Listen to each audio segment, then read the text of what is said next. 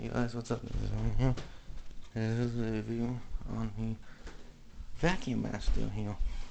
And as you can see, this vacuum is pretty. It's a short vac. It's a dry white vac. As you can see, it's got the tool, but the tool is not on it. It's got the tool. Now he uses it for the grill. He uses it for the car, and also he uses for stuff too. It still works okay, so I think it looks really nice and detailed.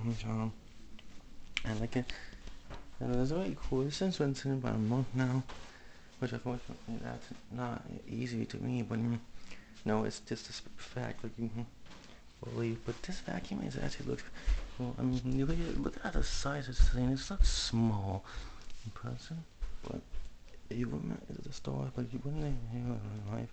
And actually, it's kind of really cool. So